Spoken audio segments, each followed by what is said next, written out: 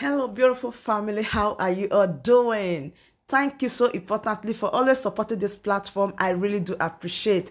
If today's the first time you are coming across us or you are hearing our voice for the first time, you've already know who we are already. So, my wonderful family, without not wasting much of your time, let me just go into the news in details. See, when I say it is shocking, I mean every word I am saying. It is shocking. Kidnappers just released distributing videos of adopted former Nigerian president Jonathan's cousin Michael crying for help inside a shallow grave. In fact, it's a video that I cannot place or someone cannot watch it twice because it is so horror. Of a truth, Whitey will not allow it here. So the video is so disturbing. How can people be this wicked? They've been announcing it all this while about what they are doing to other people, but some persons still believe that it's just joke. So just listen to the audio, the message that he sent. He is crying for his dear life. Life is the money that is there more important than my life. You are seeing me in the grave. Please do everything possible to come and release me. Any money that is available, any money that you can make, do everything possible to come and release me. Is the money more important than my life? Is the money more important than my life? Is the money that is there more important than my life? You are seeing me in the grave. Please do everything possible to come and release me. Any money that is available, any money that you can make, do everything possible to come and release me. Is the money more important than my life? Is the money more important than my life? It is so sad. I know that for a very long time, people have been receiving this type of treatment from these people. But at times, what is condemnable should be condemned. Things are getting out of hand in this country. I don't really know if some persons are not seeing it. A lot of people have turned RIP. A lot of people have passed through different means or the other for them to be free, for them to live a good life. But still, nothing seems to happen.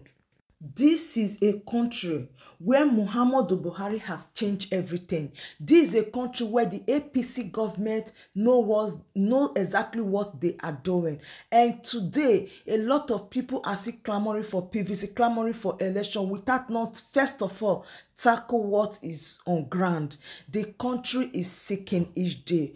Who can rescue us from the hands of these people? That is why at times you should not blame people that are saying that they don't have time to vote anymore because they have passed through a lot. They have seen a lot. Just imagine someone that is a family turn RIP in the hands of those people and they were unable to rescue him. And tomorrow you are telling the person to come and cast a vote. It will be so difficult.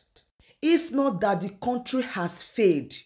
Do you really think that with the voice sound, with the voice video that he has dropped, if it's really a developed country, they can trace these people with the sound, they can trace these people with this video? But believe me, not a country like Nigeria. They don't have what it takes. They are not even ready to risk their life on it. Do you know that the Boku that escaped from Kuje prison, it is now obvious that is a signed deal?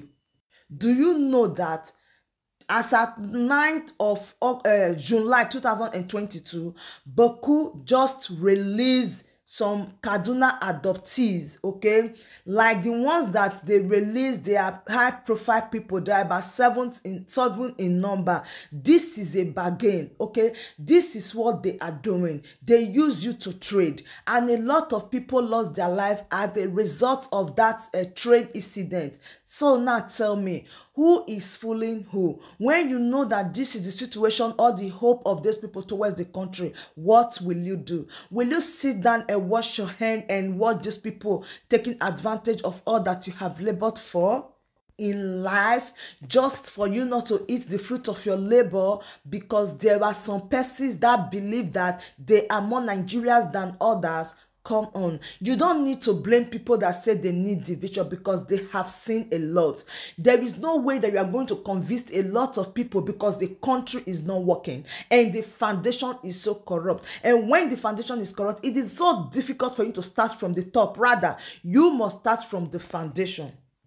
The country has dirtied a lot of people's image. As a country, Nigeria is a complete failed state.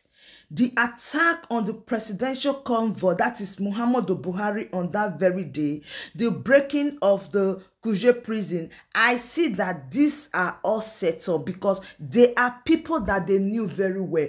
After the incident, these same people came out and tell you that they are going to do more if you do not release their people.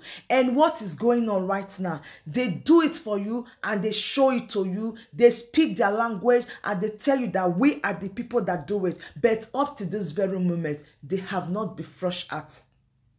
They have not been caught. They are committing it and going away so freely. But when you talk the other way around, now I just believe that the people from Southeast or the other part of the country will realize that you don't belong here. These people, they don't really want you and they don't even care. They show it to you that they are the ones that are ruling you because they are in charge. And they give you the warning that as far as the country is concerned, there is nothing you can do to them.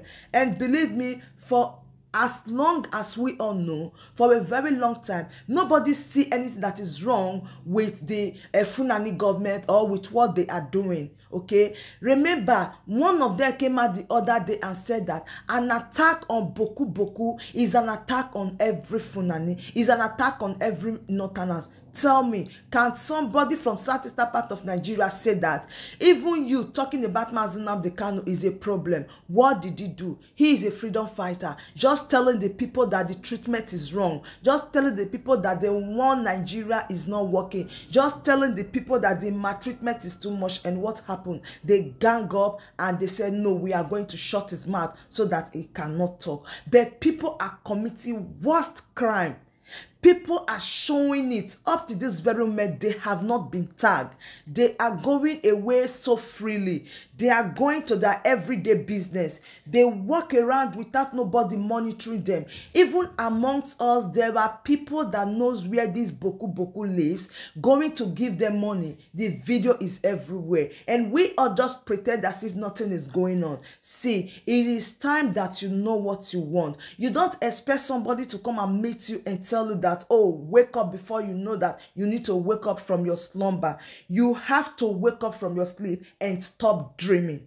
So my wonderful family, I just want to drop the update here and relax myself because it is getting out of hand indeed. So please do well to share this video, like and subscribe. We still remain Progress News, giving you all the updates back to back. Thank you once again for always supporting this platform. From here, I said bye and remain blessed.